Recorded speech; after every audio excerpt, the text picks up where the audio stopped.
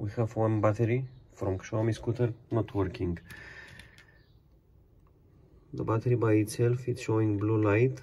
The scooter is starting up, but it's not charging.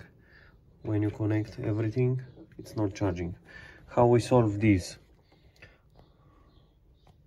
There are some, it should be this the problem, because I measure everything on the battery, and as you see it's blue light but it's not charging. When you short the thermal fuse, it starts to charge. When I disconnect the thermal fuse, it's stopping. Again, when I short, it starts charging. So we have blown thermal fuse. This thermal fuse has to be changed with new one, so everything will go back to normal. Okay, we cut out the faulty one.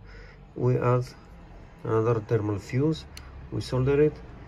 This is for 100 degrees. The battery is charging. Everything is normal. And this is the faulty one. We added some silicone for insulation.